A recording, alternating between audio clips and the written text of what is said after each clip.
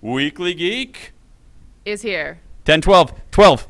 Here we go. First thing I want to show off today with Megan, my good friend, is Callbox Modern World blog. Boy, she's been putting some great effort into a fantastic blog on all the stuff she's studying about literacy. Check that out, Megan. Some great stuff to use in the classroom. Make sure you check this out and read what she's been studying.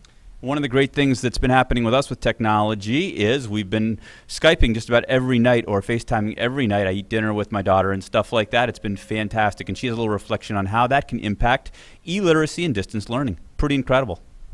He likes that blog entry because he's in it. Yeah, but I like the cardboard box house too. And ladies and gentlemen! Oh, gosh. All right, little background music there as we're going. We're going to cruise, though. We're going. Okay, so now the next thing we want to show you is a little iMovie fun that we got going on here. I did a little interview with Greg Young, our new pre-engineering teacher. This is on iMovie, and we're going to share that with you right now. About a minute on Greg Young, our new iMovie guy. Gadgets around. So Greg, where are you from? How'd you get to Lamoille? Excellent. Well, I moved to Vermont about 3 years ago. Lived down in Morrisville. Grew up in New Hampshire originally, and just came to Lamoille through luck of School Spring and finding this opportunity to teach here. So. Nice. You're teaching pre-engineering, and they're doing all sorts of great stuff with like this 3D printer over here. Mm-hmm.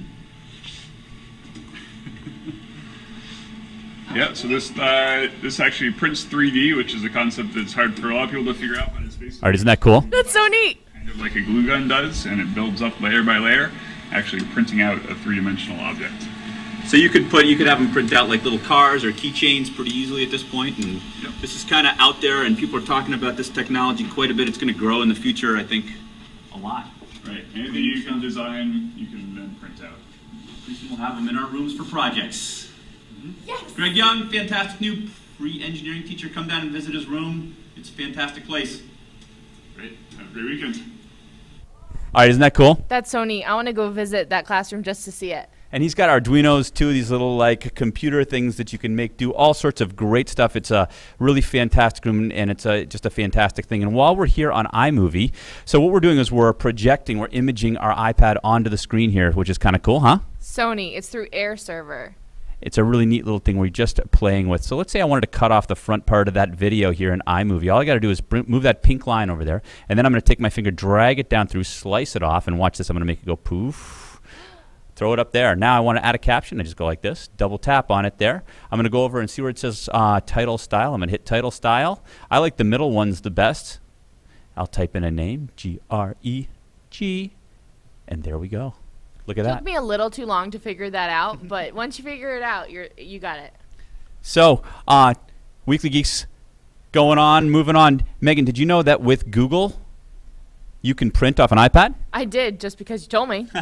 It's pretty cool. So you can go to your Google Documents, and if you head on back here, I've got one all set up to print here. You click on it, hit the print, and it will pick up on all sorts of different printers here on cloud printing, including the one right here in my room. That's great, but it has to be on Google on the iPads. Right. Doesn't pick up on the Mac Air servers yet because we don't use Mac Air servers. Right. Great. That's the Weekly Geek. Wait, no, don't forget the library. Oh, yeah. Hey, it's almost Halloween, which happens to be my birthday. Yeah, a little self-promotion right there. Don't forget, we've got some great scary stories out. This week is Witches, Wizards, and Warlocks and Magic. And next week we'll have The Undead, which is zombies, vampires, and all that fun stuff. So come down and see what we have. And I'm pretty excited for the Weekly Geek Halloween edition. Ooh. Have a great weekend. Bye.